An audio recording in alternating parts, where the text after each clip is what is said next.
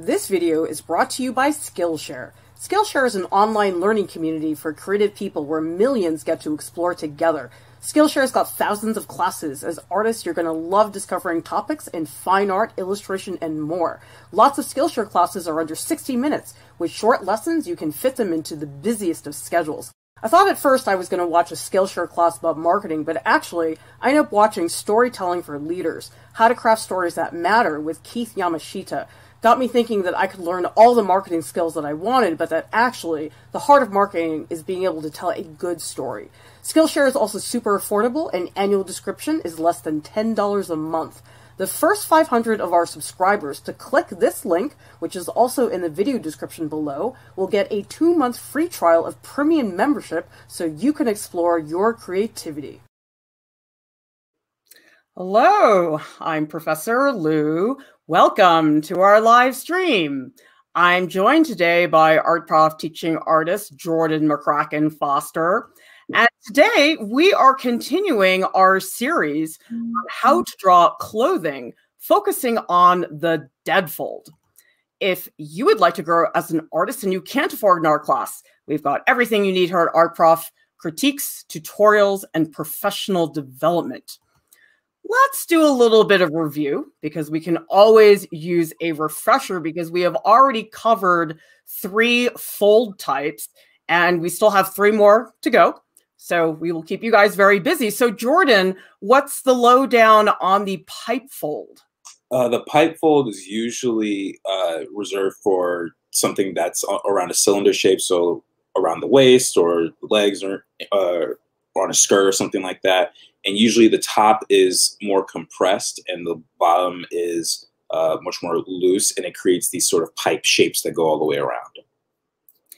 Basically, any A-line dress is pretty much a pipe fold. I've been noticing this, Jordan, with the reference photos. I have to figure out which fashion style and time period matches. And most of the time, it's the Victorian era. I guess they were really into folds back then. Yeah, well, there's so much going on with them that's kind of it's kind of hard to miss the types of folds that they're using for them. Or if you're Hugh Jackman and you're taking a child away who somehow is not upset that the stranger came and took her away in the middle of the night. And we also have this pipe fold, which is from a film called Victoria and Abdul. It stars Judi Dench. Now, we also have several other streams, for example, the diaper fold. So what is the diaper fold, Jordan? Diaper folds are generally when you have 2 points of tension and the middle fold or the middle area where there's gravity affecting it. So depending on how tight those 2 tension points are, the looser or more firm that diaper fold will be. We discovered that curtains are a really good place to see diaper folds because actually, again, like a lot of these other ones, I really had to hunt hard to find these reference photos. For example, the red carpet. Actually, the red carpet is great for everything. They have every fold possible, right? Oh, definitely. Definitely. There's so much variety in all the dresses that we see and all the celebrities and body types. And it's an inexhaustible resource for sure. Of course, we have these drawings that Jordan and I did. I've been using colored pencil. Jordan has been doing them digitally, so that way you guys get a broad range of approaches. We have the moving fold with Benedict, and Doctor Strange 2 is coming out. I mean, it's not coming out. They're just starting. So that probably means it's going to be a while. Well, you know, Doctor Strange is going to be in the next Spider-Man movie. That's right. Wait, but is it Benedict or is it somebody else? It's Benedict. It's Doctor Strange. I don't know how the Marvel universe works. I thought I've explained it to you. It's going to be Benedict, Clara. It's going to be Benedict. That's all I care about. He apparently has a very major role in the film as well. I don't know what it is, but apparently it's a big role. Good. So basically, if you want to see a moving fold, just go watch the Marvel universe. There's going to be lots of capes and scarves flying around, or just look up Lupita Nyong'o. She's got all these fancy dresses and all this footage of her like twirling around. So she's a very good candidate for the moving fold as well. And Misty Copeland, this is a drawing that Jordan did of her. She's a ballerina, very famous one. So, you know, anytime something has a fan involved, you know, in movies when they like put a fan on people. Yeah. Okay. So we also have 3 folds that we have not gotten to yet, but we will. So what is the half lock fold, Jordan? The half lock fold is generally at a joint when you're bending. So it's either at the elbow or at the knee. And it's a particular type of pattern that you'll see how they all connect. And they all have a very similar characteristic, but we won't get to that today. We'll do that next time. And you guys will notice that a lot of these folds, a lot of it's about tension and compression. For example, the moving fold, which is like a cape, there's no tension because it's just flowing around.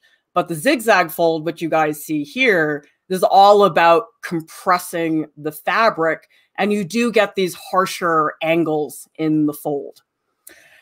Why don't you just take your time explaining, Jordan, the spiral fold? Goodness gracious, Clara. Spiral folds are also around cylindrical objects like arms or legs, and it's just how the fold will spiral from one end to the other, like, you know, just like a spring. And they'll usually have 2 or 3 of those, and you usually see it on fabric that's a little thinner, because the thinner the fabric is, the more folds you'll see.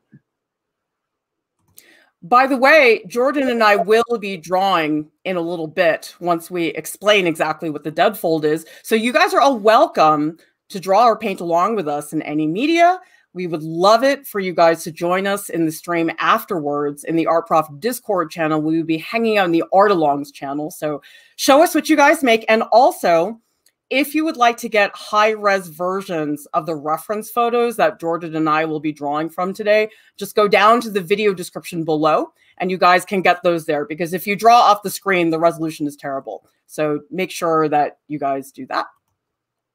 Okay, so Jordan, what exactly is the dead fold? Let's get more specific here. Dead folds are generally folds that are like falling on the floor, right? First off, they're on the floor. There's not really any sort of method to them, and they're hard to predict, but they can contain just about every single type of fold there is. So you could see half lock folds in there. You could see spiral folds. You could see diaper, like, it just really depends. And it's one of those things that you really need reference for because it's very unpredictable. I feel like the dead fold is like Pandora's box. It's like, just let it all loose. Like, everything is out there, because some of the other folds are just so predictable. Like the pipe fold, it pretty much does what it tells you it's going to do. It's very easy to figure out what's going on. The dead fold is not like that. And also, depending on the type of fabric, the dead fold can behave very differently. Like this one here, where she's wearing this like silky type of outfit. Everything looks very wormy, for lack of a better word. But the image that we saw earlier from Westworld, I mean, how would you describe the fabric here, Jordan? It's much more stiff. There's a certain stiffness to it that you can't really get from silk or any of those softer materials, for sure. So the dead fold, it's just so many more factors, and I feel that they are definitely dramatized in a way that they oftentimes are not in the other folds. And you know when you guys are always guaranteed to get a dead fold? If there's a Buddha. Buddhas all have the dead fold. It's perfect. So you just have to figure out who's wearing it the best. And another cool thing about a lot of the images we're going to be looking at today is a lot of these are actually very stylized. And that's where I think drapery gets really interesting, because you don't always have to draw drapery accurately, right? Right. I think the key with us even sharing the principles that we have in this How to Draw Clothing series is more just about the principles. You know, understand when and where to use a diaper fold or a spiral fold or whatever. But in a situation with dead folds, I definitely would just do whatever makes it look good. if the drawing does not look good or is not improved by you adding all these types of patterns in the folds or whatever, then remove them. Nikolai says, these are the hardest folds to draw. I sometimes avoid them just so I don't have to. Well, we're here to change that, Nikolai, to make sure you don't do that anymore. And Vanessa says, I agree, they are difficult, but I think they are so cool when you know how to draw them. Oh yeah, they can be beautiful. I mean, look at this Leonardo da Vinci drawing. I mean, it's like the fold is a character almost.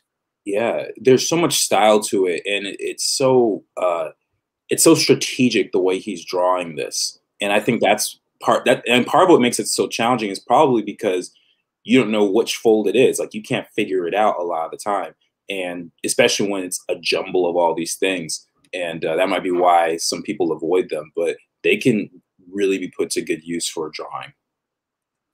And it's really cool to see the difference between Da Vinci's interpretation and also if you look at Durer's. I mean, Durer's is practically architectural compared to what you're seeing in the Da Vinci images. So while Jordan and I are going to keep it pretty straightforward in terms of how to draw it, you guys really, I think, ultimately should see all of this content as raw materials. And then you can do crazy stuff like this. Like, this is really stylized, but it still follows the principles. Do you think, Jordan? Oh yeah, definitely. I mean, I could still tell it's a dead fold. Like in the Durer piece that we just saw, everything is super angular and there's lots of triangles. Here, everything is curved and rounded, but there's still the same type of fold. The only major difference is the style that it's done in. But you could still have a strong intellectual understanding of what's going on and how to create something similar in your own work. I think another thing to think about in a dead fold is gravity, because you have to think about how to get the dead fold. Something has to fall down and then it has to like squish, almost like spilled milk or something like that. It's almost like a waterfall or something like that. So there's definitely a rhythm to it that's really different, because if you think about the pipe fold, which is the one that's just straight down, it's very stiff. Like, it doesn't really have that at all. So that's another way to think about it. Actually, a great place to look at folds is sculpture, because especially in these Bernini pieces, I mean, this dude is like, really? Aren't you tired of sculpting this stuff? Like, aren't these folds driving you a little crazy? Because it's like, it's bad enough that you're sculpting in marble, but well, you got to do all these folds. So they're amazing. They're perfect for what we want to be talking about.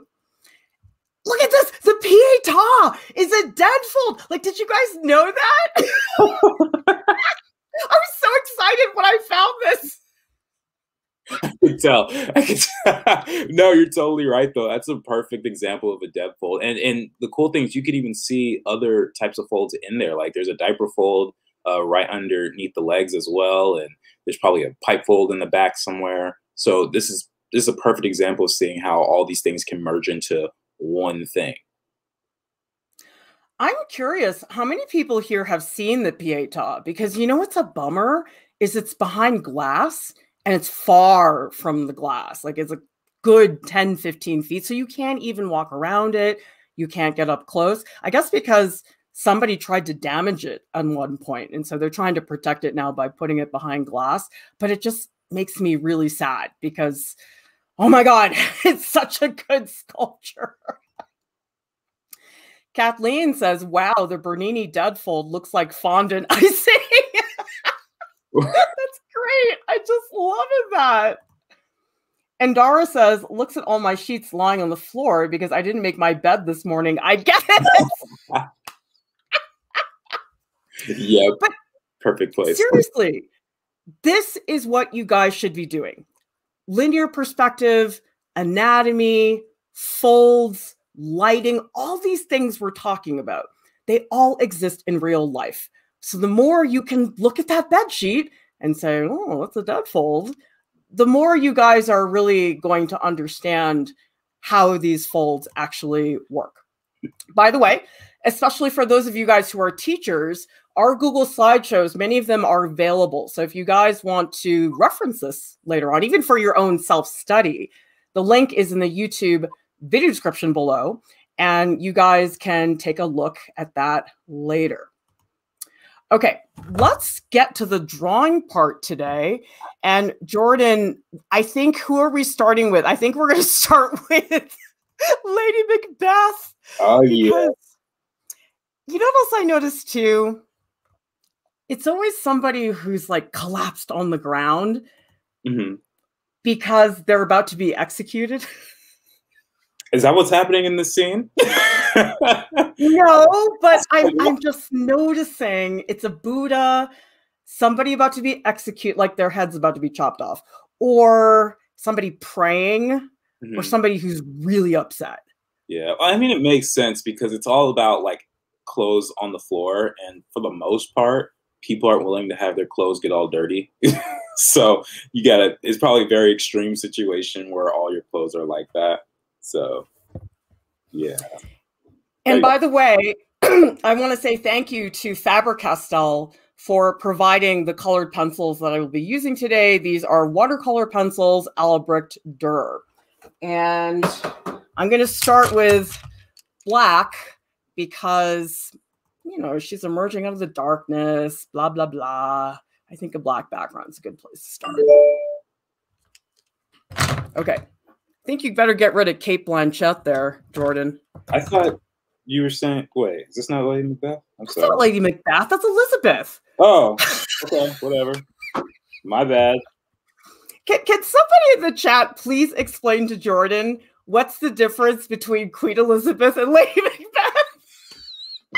Look, first of all, I've only been up for about 45 minutes, okay? You come at me with all these random references, and I'm like, okay, and I don't know who they are. So.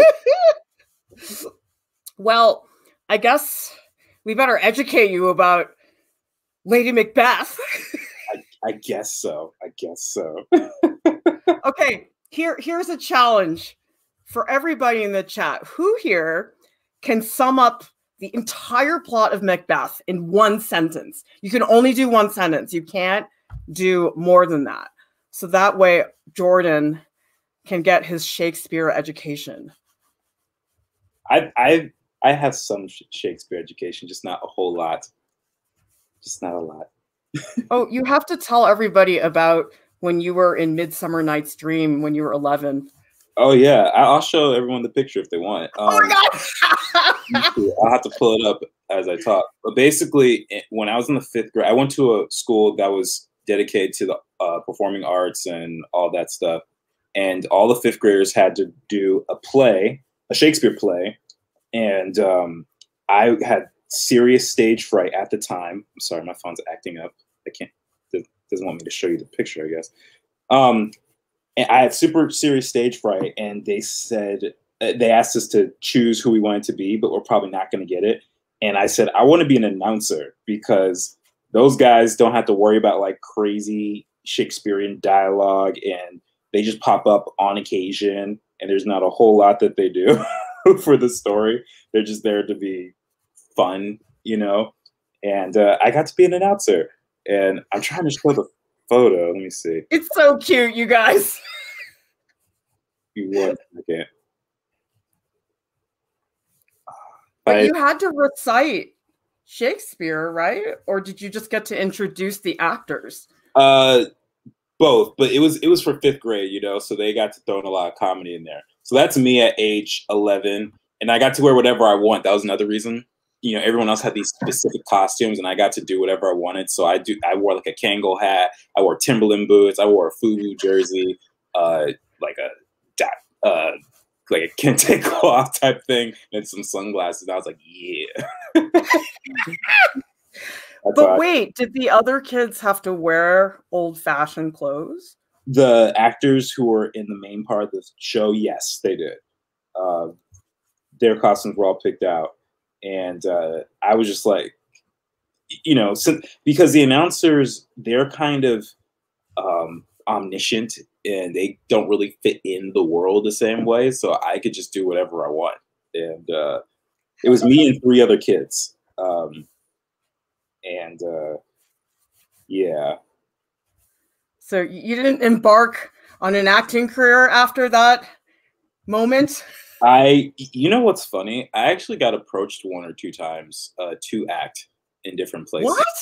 Yeah, but I was not good at it because I had serious stage fright. Like I remember one time I went to audition for this commercial as a kid. I was like the same age as you saw me in that photo, and they gave me all these lines. It was like pretend like as if you're going for a Sprite commercial or something, and I'll be looking up all the time, and I'd be like and it was just sad, and so I couldn't overcome that. So that's why you never see me in a commercial. I don't know how people can act. I am not one of the, like, I can't dance, I can't act, I can't sing. Like, none of those things come easily. Yeah, we gotta ask Deep more about all that. But I do know it's challenging. I actually have a friend from high school who's on a TV show now, and it's really crazy. I was like, yo, that's so cool. And she said she's next to the set of one of my favorite shows that's currently on. What? Yeah, I was like, this is amazing. That's awesome. So, yeah. All right. W315 says Macbeth. She convinces him to kill his boss, and he goes crazy from guilt. That's pretty good. Good job. Convinces him to kill, and she goes guilty from guilt. Well, Lady Macbeth basically convinces Macbeth. Lady Macbeth and Macbeth are together. They're married. Okay. So Lady Macbeth is like, you should kill your boss. And he's like, okay. And then he feels bad. I would hope so. That's a terrible thing to do. Don't you know that super famous line, like scorpions in my mind or something? First off, no. Second, you paraphrased it and you didn't sound sure that that was the actual quote, so double no. Nailed me on that one. Can't remember. It's something about scorpions being in your mind. It's like one of the most famous lines. Michelle says Prince goes insane because his uncle killed his father to steal the throne. Sorry, Michelle. WC says that's Hamlet. Awesome. That's okay. I knew that was Hamlet because I always was told that the Lion King basically takes a lot of cues from Hamlet, and I've never read or seen Hamlet, so I was like, that one sounds Lion King-ish to me. Oh wow! Thanks for the spoiler, Angie. And then she died. Well, now I know how the ending is. Great. Way to spoil a several hundred-year-old story. I'm sorry to burst your bubble, Jordan, but like everybody dies in Macbeth. Like everybody. See, Clara, this is not what I need to. Why would you do that to me? I don't know the story. Because you should just know that everybody dies in like every single Shakespeare Shakespeare story. Haven't you noticed that? Like Romeo and Juliet, they both die. I have noticed that, but the thing is, the suspense comes from not knowing who specifically is going to die. Okay, like, well, but survive. I don't think I should have to give you a spoiler alert for a story that's like centuries old. Well, maybe you're right. I don't know. I still haven't seen it, so.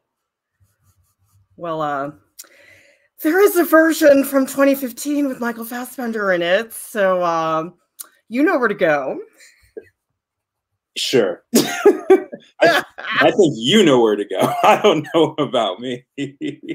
Actually, he doesn't look that good in that movie. He's kind of like really dirty the whole time. Ah, I see. I don't think that they showered much. Yeah, fair enough. I mean, I probably look a little gross too. I didn't shower. Gotta get the real effect. Soyton Lee says, sounds like Game of Thrones, everybody dies. And Kate Rose is giving you a spoiler for Shakespeare. They probably died. I can work with that. They probably died. Okay, fine. I can work with that because it doesn't say specifically who. It probably leaves a little bit to chance for sure. Jordan, I'm having trouble with the head. Isn't it sort of like at a weird angle? Uh, I didn't think so. That was like the first thing I usually put the head in first anyway, just because Oh, really? yeah, it acts as a center point for me as like a point of reference, and I know that if I can get the head right, pretty much everything else will at least flow a little bit more naturally. I think I was tempted to do the dead fold first because that's what we're focusing on, and then I was like, no, that's probably not a good idea, actually. Well, her head is like a little bit more tilted than I thought it was. It's definitely pressed up against her shoulder. Yeah. But And you know what else is hard about the head is that you can't see the neck. yeah, that's true. For me, the part that makes it difficult is just trying to figure out the angle of the shoulders, because that directly connects with the angle I would put the neck and all that stuff. And maybe like the size is slightly too small, but yeah. Oh man, you're right. I didn't even look at the angle of the shoulders. Crap. Come on now, Claire. Well, you know, I'm not the one who understood everything about folds to begin with. So I have an excuse for not understanding this concept. It wasn't the concept, it was the angle of the head, though. In relation to the folds, right? Oh, I see. It's all related. I was like, that excuse would have worked if it were actually the fold. Maria says Jordan's drawing is looking so cozy. Yeah, that does look cozy. And then everybody dies. I don't know. She's really upset in this scene. There's like a dead baby that she's like communicating with. Well, this is like, excuse me? Well, I don't remember if it's dead, but there's like a scary looking child in this scene. Oh my goodness. It's very intense. Okay. I was picturing this scene a whole lot differently in my head, but all right then. Good to know, I guess. Look at her. She's so distraught. But it's like Lady Macbeth. It was your fault. Like, you're the one who told Macbeth to murder his boss. Yeah. So why is she complaining about this? I wouldn't know. I honestly would not know. Have you ever noticed that, like, in a lot of X-Men movies, there's always some much better, safer solution they could do with their powers, but somehow they just can't figure it out? Yeah. That would make a whole lot of sense. A lot of movies are like that. Like, just do this. That would fix it. Yeah, pretty much. I was watching the show Heroes last night. I'm just starting to get into it. And it's about regular people who develop these superpowers somehow. And there's a lot of things that they run into that I'm like, yo, you really didn't have to do all this. You could have gone a shorter route. Granted, it would not be good entertainment that way, but yeah, it definitely not the smartest thing to do all the time. Well, because, okay, I'm watching X-Men 2 because I had to splurge the other day. And you know the scene at the end where their plane doesn't have enough gas and they're like, oh my God, the spillway is about to come. We're all about to die. And then Jean gets all like, oh my God, I can save them, but I have to die. It's like, Jean, just stay in the plane. Like, why did you have to leave the plane? If you were just in the plane, you would have made it out of there, right? Yeah. You know what that reminds me of, actually? In Avengers Endgame, there's that scene where Tony Stark makes the final snap, and someone made a meme of Doctor Strange going like this, because in Infinity War he said there's one chance of winning, of survival, and someone made a meme and it said, fly up, Thanos can't fly.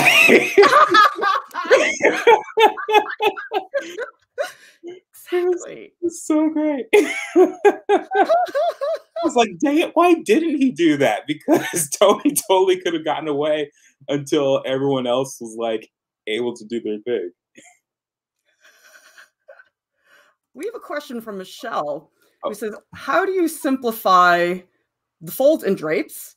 When I draw clothing and try to draw every fold, it feels so laborsome, but if I don't, then it doesn't feel believable. My suggestion, Michelle, you don't draw every fold. So you pick out ones that are the most critical. So let me show you guys right now what I think are the most critical. And then maybe Jordan, you can do something similar because I'm sure you have a different take on it. So if I highlight, which I actually was about to do this in a minute, the folds to me that are the most important, I mean, a lot of times it's just the brightest ones, the ones that have the most contrast, the ones that stick out. But like, if you look at this line down here, I can't live without this line. Like if I don't put this in, I'm screwed. But this line, I can live without that one for now. Eventually I will get to it, but it's not that important. And then down here, there's this like really bright, curly line. That one is also critical. I would also say this one, which is pretty bright. So yeah, I guess a lot of it for me depends on the contrast, but it's like an emergency. Like if your house is burning down, what would you have to take with you? What could you live without? And so think about the drapes that way. What about you, Jordan? Yeah, my way of thinking about it is pretty similar. Just thinking about the main core shapes, and I try and break it down in a way that's just more digestible for me to understand. So like this shape right here is kind of like a big triangle. So I'll duplicate that shape here, and then I'll say, okay, what's the next major shape? Well, it's probably going to be the split between these two. So then I'll add that. Probably the most complex area of the entire fold is this side of her shoulder. And what I do personally is I will first I'll get a brighter brush for this. I look at where the I try and find an anchor point to see where everything flows from. And if you notice, most of the folds all come basically from this point. And as long as I make sure I keep the focus there, then I can almost make up the rest in a sense if I need to. And so like, if that's the anchor point, I try to do that with all these places. So another thing you can do too is not think about it in terms of lines. So let me show you guys. So you see this? I'm seeing what I'm drawing right now more as a shape. I'm not looking at it as far as the line work goes, because you can get really lost in the line work. So like here is sort of like a V shape that I'm looking at. So I guess that's kind of what I'm doing now. I wasn't even thinking about it, but I did the outline just so I know where I'm going. But now I'm just sort of bringing out patches of highlight. So it's like a combination of both, because if you only do line, yeah, that's going to be really tough to follow. Vanessa says, watching Jordan drawing is so good. It's like listening to Alex speak. Makes me feel like everything will be all right. Thank you, Vanessa. I appreciate that. I needed that this morning. That's great. Not that. And this is great. I just needed it. This is help from Kate. I feel like with Draper, you have to get in those big shapes first. Otherwise, the forms fall apart. Matthew says, hey, Prof, where did you get this picture? What are some places to look for good photos like these? Guys, these photos, oh my God, they took so long to find.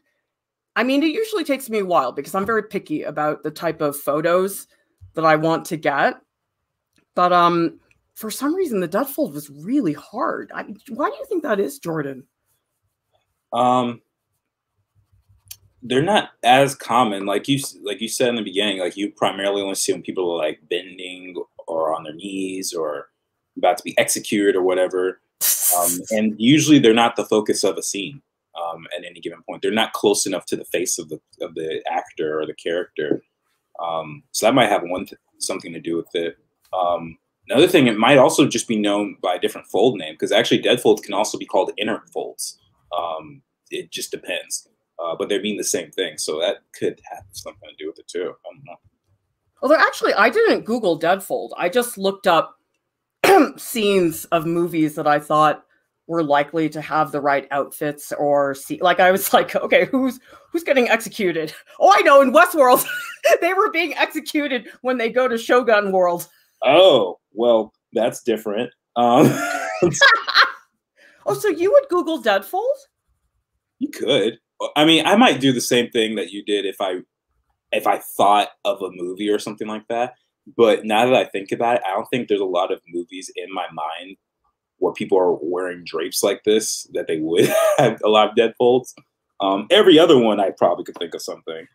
But yeah, I probably, let's see, I would Google something like movie costume design scarf, movie costume design cloak. Like I try to think about what is the clothing type I want. Because like if you have a pipe fold, I would probably Google A-line dress because that's fairly similar. Or diaper folds, Victorian era. That's what you want for the diaper fold. But yeah, so Matthew, that's a great question because it's tricky. I mean, do you have trouble finding references for stuff, Jordan? To be honest, whenever I'm drawing, so usually when I'm drawing, it's not to specifically like isolate a particular type of fold. I will generally just be like, these are the folds that I can identify in this reference drawing, and then just do that. But I never specifically go like, I need to draw dead folds today. Like that doesn't happen to me. But at least not yet. Maybe in the future, that will be the case. By the way, does everybody see this spot here? This big shape? You guys see how that has like this weird pattern on it? What I'm going to do to tackle that is I'm just going to color it white. I'm not going to really try to draw that texture just yet because, again, that's like cosmetic. That's not super ultra important. The larger thing is this big shape. This big shape of white is the foundation, and then I'll put the lines over it when I feel more solid. Although these two bigger stripes at the end, I am going to articulate these because they're more pronounced than maybe the ones that are over here. And Michelle is asking, do you worry about shape design when you're drawing the folds, like not having too much symmetry? What do you think, Jordan? Yes, definitely. That kind of goes back to what I was saying earlier about having those anchor points. You know, by placing something like this and just kind of drawing lines like that, even if they all kind of go to the same location, naturally they're going to be different. Parallel lines will typically end up in a less interesting design. And so I try to avoid that as much as possible, unless it's for a very specific reason. Also, I don't know too many times you'll see parallel lines in nature, just naturally forming, where someone didn't plan that, you know? I don't know. I feel like there's always going to be some sort of thing pushing out or pulling back in. You know what I mean? I oftentimes feel like nature is so, quote, flawed that nature is actually really easy to draw from because there's not a lot of symmetry. Things don't line up. It's just like naturally good composition, you know? Yeah. Best reference ever. Like you don't have to work that hard when you're drawing from natural life because it's like the work is done for you. The forms are already interesting. They already have a lot of variation. And so that's a really nice thing. Okay. Might move on. Gargana says, Prof Lieu, I'm noticing you're holding the pencil differently in these beginning stages than what I'm used to seeing you do when you draw with graphite, pastels, charcoal. Is there a specific reason for it? I mean, it's colored pencil and I just can't, like if I draw like this, this is really hard to control. But yesterday in the paint along, that's totally what I wanted because the brush is a different beast. And when I do charcoal, I tend to like to draw with the side instead of the tip. This is all tip. Like I don't really have an option, although I do sometimes like to use these Caran d'Ache crayons. Let me show you guys the box. Sometimes these are really nice, like especially when I'm doing white patches of tone on black paper. This white crayon, it's just a little bit more opaque than the colored pencil. I don't do this until I'm done though, because the colored pencil, it won't go over the crayon, but the crayon does go over the colored pencil. So this is like when I'm almost done, but I do find that this helps me fill in the blanks when I'm feeling like that tip is a little bit too much work.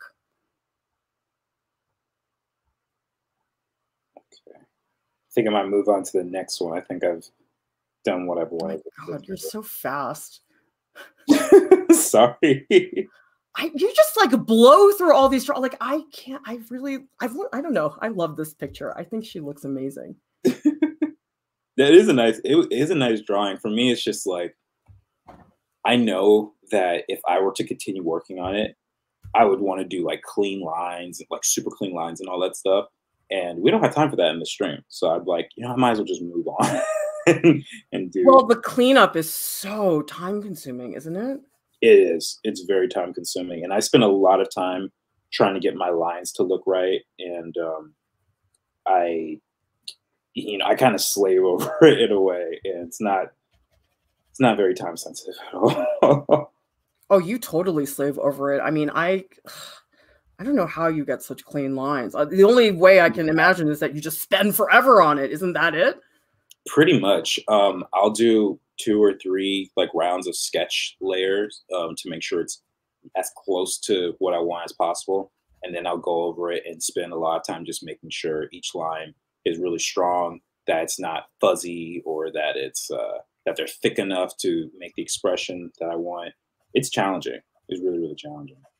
But even that takes forever. Like, no matter how much you prep and get yourself ready to address everything, it's still like, oh, you just got to log the time. Yeah, it's tough. I mean, I like the sketch phase a lot more, to be honest. It's faster, and I could still get a good result, generally speaking. But right. But no one ever wants the sketch. They always want the final. And so, I gotta, until I get much faster, that's kind of what I'm working with. But the good news is that I know I'm not by myself. There's many artists that I look up to that take a long time to do their line work. And so I feel like I'm in good company. Some stuff, it just takes forever. Like, there's no way around it, right? It's like, it doesn't matter how experienced you are. It just takes forever. Yeah. And I think a lot of the emotion is exacerbated by the fact that we have time-lapse videos and, which I enjoy watching, don't get me wrong, but it does give a flawed sense of what someone's actually doing and how long it's actually taking them. Like, I was looking at a video of someone painting an environment piece on the iPad, and the video is like 8 to 10 minutes long, but it took him 20 hours to do it. And so, and thankfully he says that in the thing. Otherwise, otherwise I'd feel really bad. But that's just the reality. Art takes a while, and just gotta make it work somehow. I mean, sometimes I'll admit I feel like the advice we give is very boring. It's like, yep, it just takes forever. Yep. There's actually, I just got a message from someone I'm mentoring earlier today, and asking about like, hey, do you have advice on how to get faster and stuff? And I was like, literally just do it. Like, I cannot, like, you can't shortcut your way around that. And it's, I wish there were another way. I wish there was a magic pill or something that everyone could take, like Neo and Morpheus or something. But the reality is, if you want to be a really solid artist and you want to understand these principles that we've been sharing, you just have to apply them, get it in your brain, and just keep working at it. That's the only shortcut that I can think of. And that's not even a shortcut. That's just not a shortcut. That's the, learn it as quickly as you can. That's probably the best way, and draw as much as you can. But yeah. I was talking to this art teacher, and they were like, oh, my students, they weren't able to take this preliminary drawing class. They don't have a lot of experience. How can I speed up the process? I'm like, you can't. They didn't take the class. So like, there really is not a way to speed that up. You can't compensate for not having a foundations drawing class. Right. And the thing is like, all the stuff that's going to make you faster and better is all the boring stuff. Yep. Like, I am not particularly enthralled by studying light and shadow, but I know how important it is. Yeah. And I can't forget about it.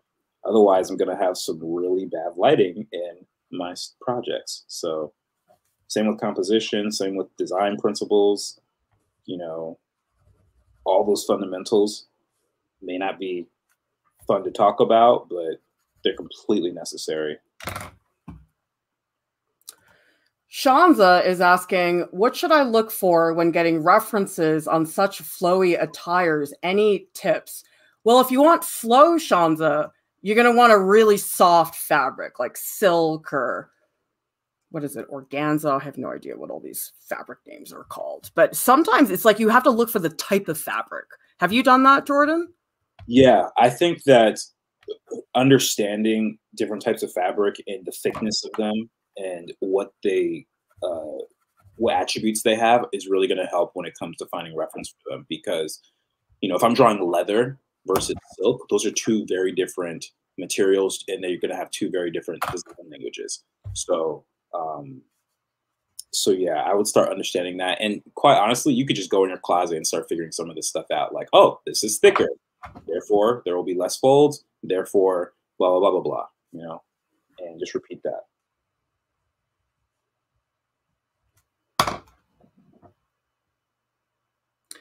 This is a comment from Macaws. For me, it's like the exact opposite. I sort of look at everything as lines rather than shapes. I learned to draw most of the things that way, and it just stayed with me. Whatever works, you guys. There's no correct way. Look at me and Jordan. I mean, Jordan, you're like the line king, and I am all about tone. For me, line is not a natural tendency. I think for you, you think in line, don't you? Oh, yeah, definitely. Matter of fact, there's something. So I've been doing a character design course for Project Open Door. We talked about it on our winter raffle stream, actually.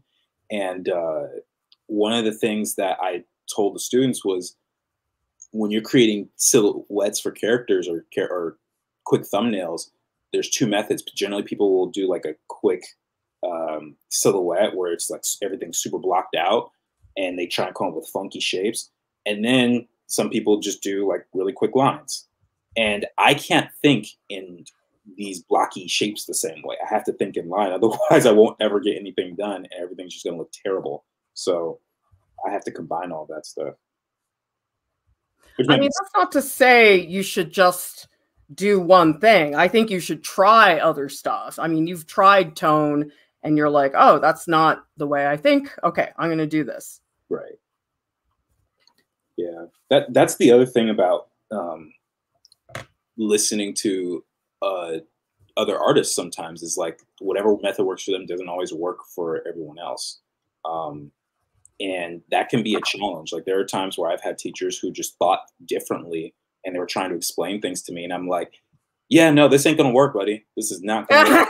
You're going to have to work with me on this. Like, actually, even with figure drawing, I remember one time at RISD, I took a anatomy class and everyone was using the compressed charcoal that you all know I love so much. I was spending a lot of time and I went up to my teacher and I was like, look, man, I don't mind doing all the figure stuff. I don't even mind working in charcoal for this class, but please, can I just use a pencil? And he said, well, yeah, as long as you get the, you know, I expect more detail from you. I was like, I can do that. I can work with that. And I was tearing it up. Like, like people were, I would do these giant drawings with pencils and just kill it. And I was like, I think that way. It helps me. Yeah. And the thing is, you were a senior at that point. So it's not like you were just getting started. Yeah. Well, actually, I was a junior. Oh, you know, this is not like it was your first year of art school and you had very little experience. Yeah, exactly. Exactly. Because you were my first drawing teacher at RISD. And that's so funny. You were like 18 when I met you. I was. And now I am no longer 18. Yeah, you're so old, Jordan. I don't know what you're talking about. I've been, you know what? Several people have said that to me. And I'm like, no, I am the epitome of youth. I don't know what you're talking about. I have no gray hairs. I got no wrinkles. I don't know what you're all talking about. I'm fine. If anything, I'm a little wiser, hopefully. We have a comment from Kishi who says, you could search for an Indian outfit called sari. It's just a piece of cloth draped. Dude, whoever came up with the sari, that looks so comfortable. Like, I would just love to wear that all day. It's instead of like pants. That would be awesome. I don't know what it looks like. Otherwise, I would comment on it. And Carol is asking, what are the rules for painting the colors of shiny fabrics? Any tips, Jordan? Shiny fabrics? Well, if it's shiny, probably the key feature is going to be highlights, but I would save that till the very end, because that's the difference between something that's matte and something that's shiny. When you have that little spark of the highlight from whatever light source you have. I would stick to probably more desaturated colors in the lighter areas and more saturated colors in the shadow areas. And then just, whatever fabric you're doing, just determine how you paint based off of that. You know what I think helps, Carol, is the highlights are not very soft. They're really harsh highlights. Whereas like Lady Macbeth, I don't know, I mean, she looks like she's wearing like a burlap sack or something. But anyway, I feel like on shiny clothing, things are just very harsh. Like the edges are not that slow to gradate. And so maybe if you look for that, it's tricky. I mean, Jordan, I feel like we could do a whole stream just on shiny fabric, Yeah, probably. Yeah, that's tough. That's a tough one. And that's one of those things that comes from observation. The other thing I would also say is wherever your highlights are should be on the plane that the light is coming from, like direction. Like if the light is coming from right here, then I would expect to see highlights that are directly matched to that surface. I wouldn't expect to see a highlight on the bottom of this fold, down here. So just keep those things in mind and keep that consistency, because even if you diverge from a reference, as long as you're consistent, no one will really mind. At least that's what I've found. I also think it really helps to know how light works. And we did do a stream the other day about shadows. We are going to do one about highlights next month, and then we'll break down natural light and all that stuff. But it's like all these things that we're talking, they all work together. It's like that elements of art stuff we've been doing. Shape definitely plays a role in this drawing. So it all blends together.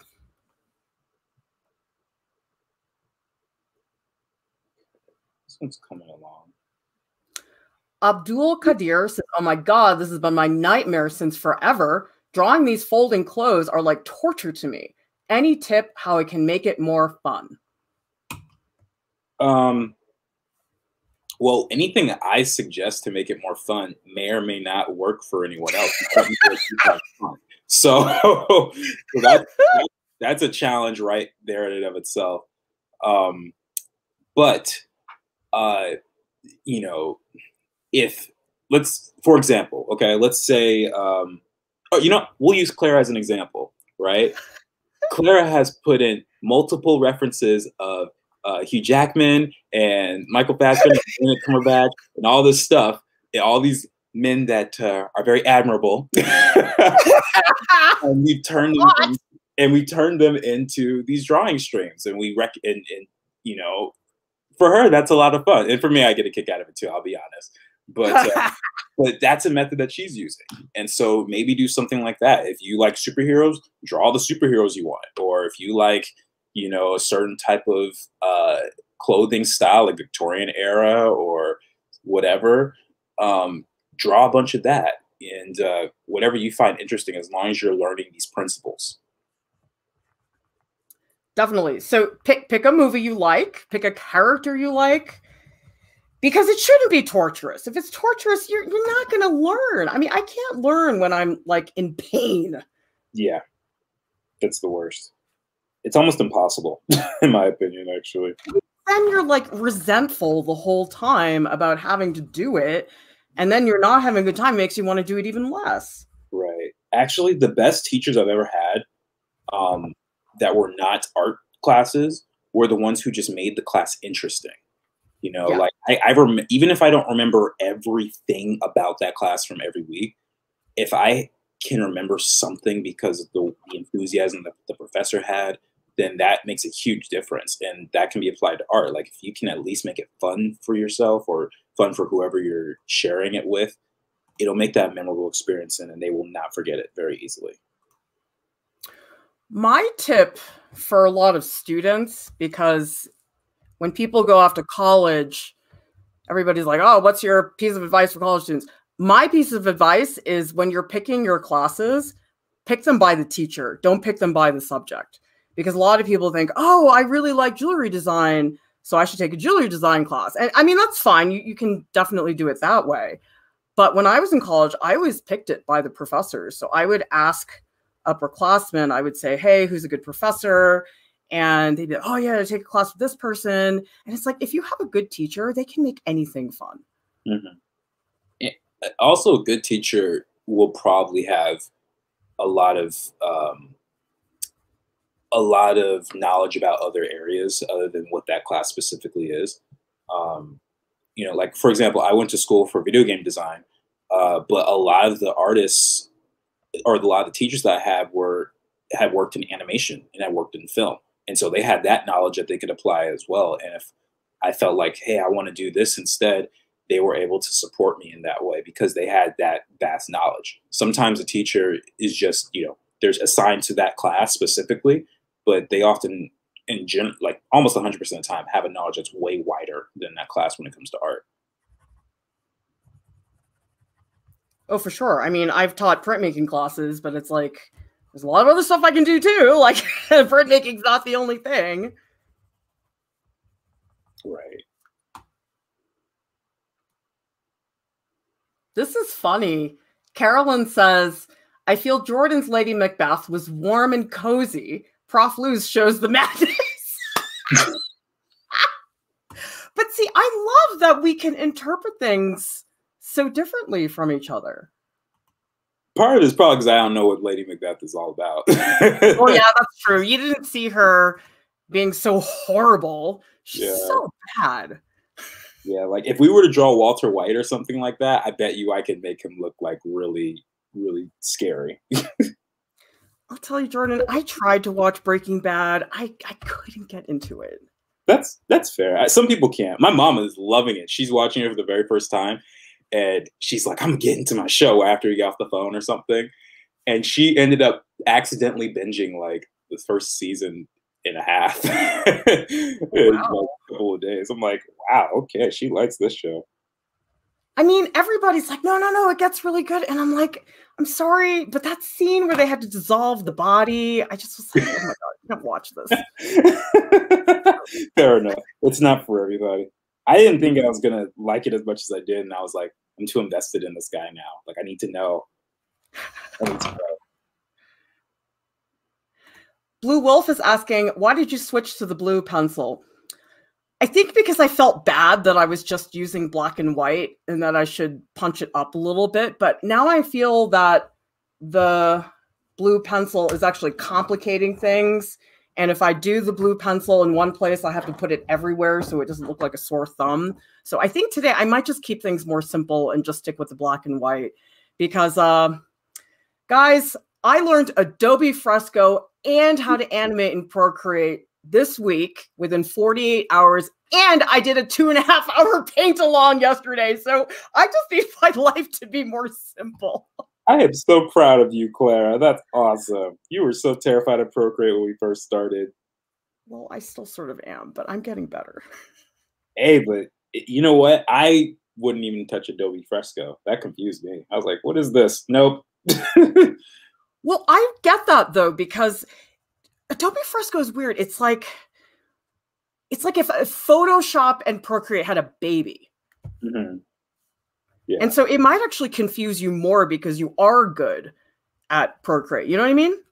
Yeah. It just, for me at this point, like the digital software that I have, I'm like, I don't need to switch unless I need to do something completely different. Like, like After Effects or InDesign or something. But with the general drawing tools I got, I'm okay with this. Yeah. Well, for you, I mean, you don't want to, there's not a compelling reason for you to learn that software. I mean, I guess if they started using it at your job, you would, but. Yeah, but I don't think they really care and in the industry, like what you use so much as getting it done, unless it's for like storyboarding or something. That's probably a bit different. But as a character designer, I'm just saying, here's what I have for this character, and they either say yes, do that, or nope, change it. So that's about it.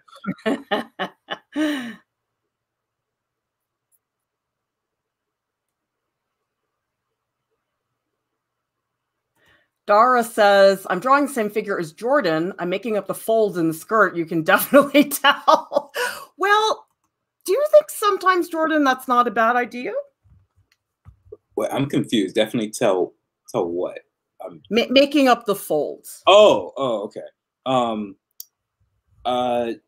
I don't think it's bad as long as it makes sense, you know, like for example, if you're painting a sky and you have a little bit of orange in there or a little bit of pink in there or a little bit of green in there or whatever, it's not necessarily wrong. You just got to make sure it makes sense. So if it's a super cloudy day and you know it's raining or something and you suddenly put pink in there, that might not make a whole lot of sense for your scene.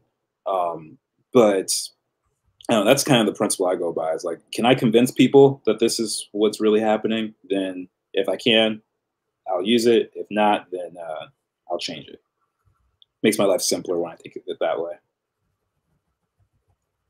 Another thing too, you guys, is sometimes you draw from the reference and you're like, I'm so accurate. This is exactly the reference. It still looks weird in the drawing. You ever notice that?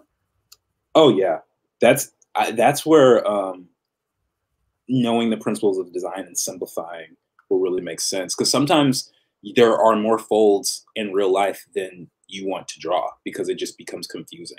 And so there is the artistic license aspect that comes with that, where you can just say, yeah, I'm editing this out. I am simplifying this. I'm changing this to make it make more sense. Because what if, let's say, the character that you're drawing is a different body type. Let's say they weigh 100 pounds more than the reference that you have.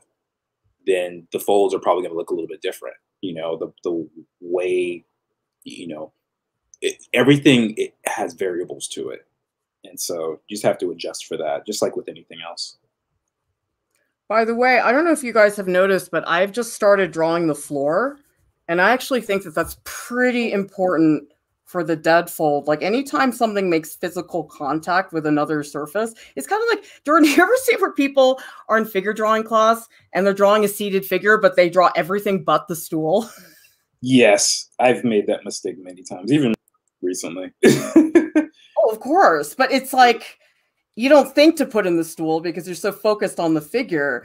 But I think for the dead fold, it's like it really makes a difference because I'm thinking about where the shadows are sharp against the floor and where they sort of blend in a little bit more. Yeah. So like here, it's very sharp. Here, it's not so sharp because of the shift in the tone. So those of you guys who are still drawing crazy Lady Macbeth,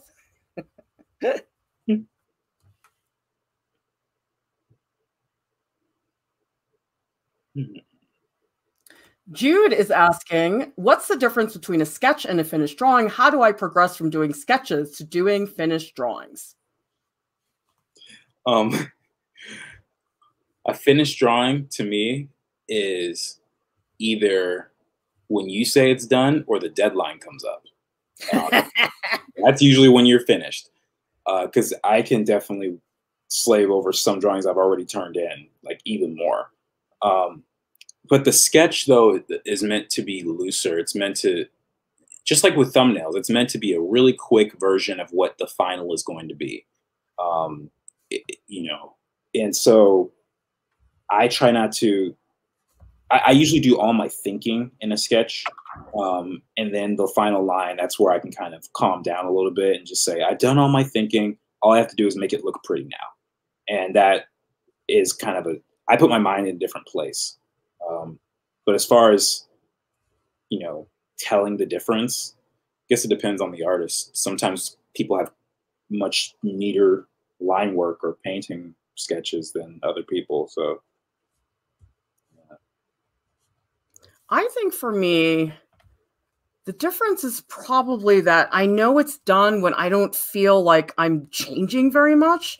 You know, you can sort of like pick at a drawing and you're like, yeah, I'm working on it, but is anything really changing? That to me is usually like, okay, you got to stop because you're not really making anything better and nothing's really changing. So what's the point of working on it so long, right? Yeah. There's actually an artist on YouTube named Bobby Chu who said something like that. And he said that anytime he feels like he's not learning anymore when he's working on a piece, he just stops. Yeah. Because he's very much into the idea of like constantly learn new stuff, learn new skills to apply to your work, and in whatever ways possible. He's like, yeah, I'm not learning anything else. I've mastered everything that I can to this point, and I'm just gonna stop now. And it might save frustration too when you do it like that. Well, because it's annoying to feel like you're working on the piece and nothing's happening, right? Oh yeah, yeah.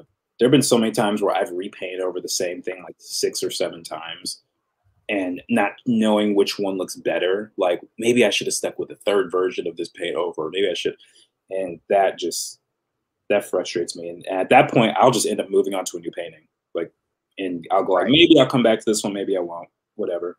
It is what it is. I mean, it really helps to step away. Like if I'm not sure, I'll put it away and then I'll look at it in like a week.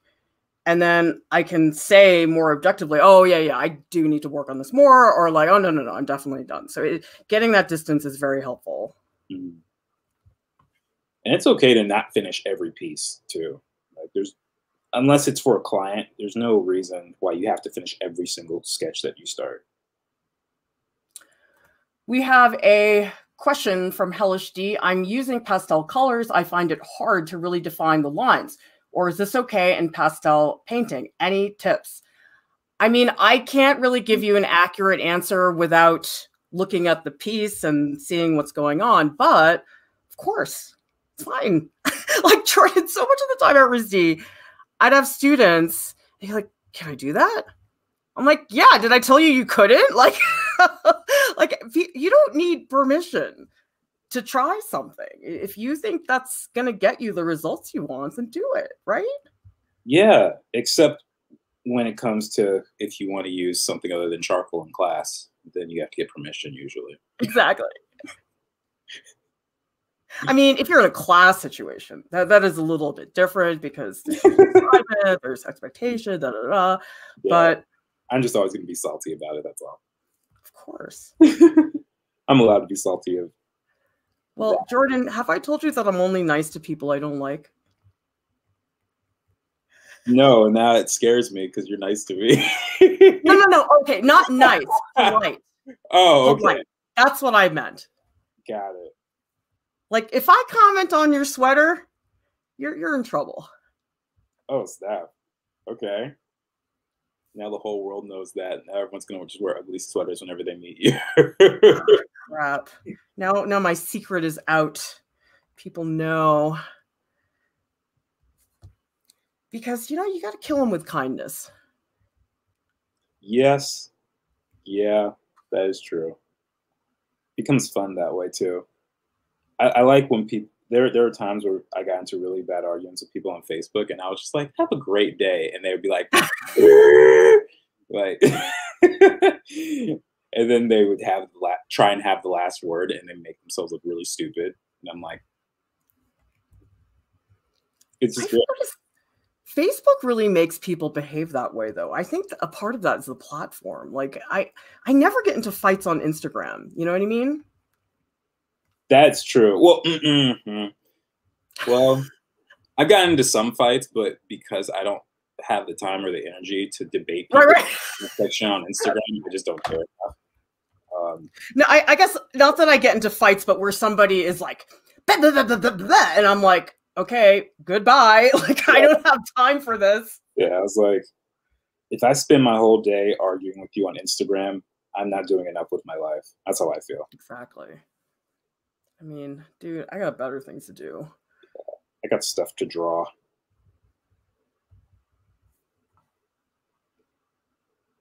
This one's kind of tough because she's all in the sand.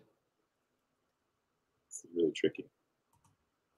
Elizabeth says, Clara, Lady Macbeth's face is so spooky, don't develop it further. Yeah, I'm not going to. Actually, I was not planning on that because the whole point of this drawing is the drapery. But yeah, it does sort of fit the tone of the piece. See, that's another thing. It's like, just because the detail is there, it doesn't mean you have to put it in. Like, that face is detailed in the reference photo, and I could do more detail, but I'm choosing to not do more detail. You know what I see when I look at that? I just see her going, "Get out." That's the only thing I'm thinking of. That's so funny, because in the scene, she acts like really frail. She's like, just like crying her face off. Yeah, I would not want to be there. By the way, Jordan and I, speaking of fights, Jordan and I have been in a fight, you guys. You gotta help us out, okay? Because Jordan sends me on Instagram this picture of Spider-Man and Wolverine fighting, and he's like, Spider-Man would win. And I'm like, you're so full of crap. No way. So we need to hear from the audience. Who would win in a fight? Wolverine or Spider-Man? Who is it? I mean, I think you guys know what we think, but... Are we presenting our arguments like a crit clash or something? Or okay, we gotta present the arguments. Okay, so here's the thing. The whole healing thing, no way. Like, if Spider-Man gets hurt, he bleeds. If Wolverine gets hurt, he's fine. You know, just give him a few minutes. That alone, come on, you can't argue with that. Yeah, but Spider-Man can heal too. No, he doesn't. Not in the same way. Not the same way. Like, he doesn't regrow limbs, but like, he could still heal very quickly. And you made a comment on our chat, and you were saying something about Wolverine's like brute strength and Spider-Man being like a super skinny kid. First of all, Spider-Man does hold back a lot of his power. There was apparently a comic where, I don't know how this worked, but apparently he like switches bodies with Doc Ock, and Doc Ock realized, yeah, I don't know how that storyline worked. I didn't read it. But apparently Doc Ock was like, oh man, he's been holding back this whole time. He's like 10 times stronger than he's been letting on. So there's that. And then also, there are plenty of MMA fighters who are really scrawny and small, and they will whoop guys who are these big and brawny, tough men. So, yeah. Claws, Jordan. Adamantium claws. How are you going to compete with that? Spider-Man can crawl on walls and dodge all that, and he's got spider sense, and he's got his webs. But Wolverine can like sit on him, and he would kill him in a second. Okay, if you resort to sitting on someone in a fight, you automatically lose. Especially if you're... I'm just saying, in theory, if Spider-Man was like, okay, cool, yeah, you can sit on me. Oh, he would squash. Like, I'm just saying, like, voluntarily. Why would he even volunteer that? I don't know. Maybe it's a dare. Maybe he's like, I dare you to sit on me. I bet you anything I can survive. And Wolverine's like, sure, okay. And then he dies. What? Okay, you know what? I will fairly say I can't compete with that one because I don't even understand that. Saying a hypothetical situation. When's the last time you've heard of a superhero sitting on another one? I don't know. About 3 seconds ago when you brought the situation up. I don't know. It might exist in some film history somewhere. Somebody had a dare. Oh, someone has a really good comment. Wolverine couldn't even catch Spider-Man. He could just web swing all over the place, says Jason. And then, let's see, does Wolverine's claws cut through Spider-Man's webs? That's the other thing. I don't know, because Spider-Man, his webs are so strong that he could like web up parts of planes to buildings and they stay for several hours. So I don't even know. And then Dara says Spider-Man could formulate a claw-proof web. So. Yeah, but then he'd have to like go hang out in his science lab and figure it out. That would take a while. Yeah, but Peter Parker's a super genius, so that's like that's fine. If I was a super genius and I knew I was fighting Wolverine, I'd probably take some time to figure it out too. Yeah, but what if you don't have time? What if he just like whips your ass before you have time to get into the lab. I don't think, I honestly don't even think Wolverine would get that far, because Spider-Man would just be like, oh, I'm on the ceiling. Yeah, but see, then he's just like postponing it. You know what I mean? Then he's not really fighting. He's just running away. It's not my fault. Look, if Wolverine doesn't have as high endurance as Spider-Man, then that's not my problem. I don't think Wolverine has a problem with endurance. He doesn't, but if he can't keep up, then what else is there? You know, actually, there was one time, there was a Spider-Man video game where you get to switch between Spider-Man and Venom, and as Venom, you fight Wolverine. It's actually really fun. But can you kill him or not? No, you don't kill him, but you do beat him up really well. He does.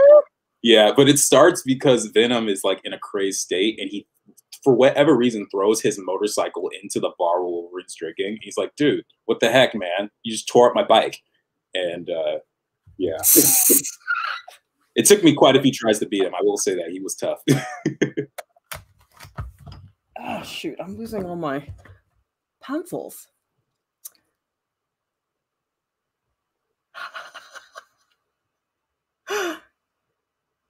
See, I think that the audience is with me, Jordan. Are you kidding? There's all like Wolverine. That showed they were rooting for Spidey. Come on. Oh, this comment's for you. I feel like Spider-Man would just be too astonished by Wolverine's beauty to actually fight him. That would work on me. I'd be like, I'm not going to put up a fight with you. It's fine. That's why, Jordan, I was watching X-Men 2. I'm like, Jean Grey, you're so stupid. Like, he's throwing himself at you. And you're like, no, I'm married to Cyclops. It's like, really? That's who you're going to go for? I'm not going to get into that. I don't know. I don't know. So, you know, one thing that I've been doing, you guys, is I've been trying to build up the whites to make the highlights more prominent. So if it helps you, if you're a tonal person like me, pull out the highlights. So basically what I'm doing is I'm trying to emphasize some folds and then let other ones fall back, if that makes any sense. Do you do that? Yeah, definitely. I don't see the need to have a focus on every little thing, you know. So yeah. Well, I think that's sort of what it is. It's like there's sort of a hierarchy. Like you have to say, okay, these folds are very important. These are less important. I want these to stick out. And so that's what I'm doing right now with the white crayon, is I'm just going out and I'm pulling out what I think are like the brightest, most dramatic areas. Because otherwise, it's like, I think with clothing, if everything looks too similar, it gets really boring. Yeah. I like thickening up the lines. And like even just now, I just shaded the jacket a bit just to give some differentiation between that and some of the other articles of clothing that she's wearing. So it totally makes sense. Oh, this feels good. Putting these highlights in, awesome. Just love that. Yeah, it's always nice. I like that stage. It takes forever to get there, but it is really nice when you can finally put those down. Well, you know, it's like I spend so much time holding off. You know, I'm like, okay, you will eventually get to put those in. But it's like you got to resist the temptation because it would have been too soon. Like I needed to build up the form in the grays first before I could let myself do that.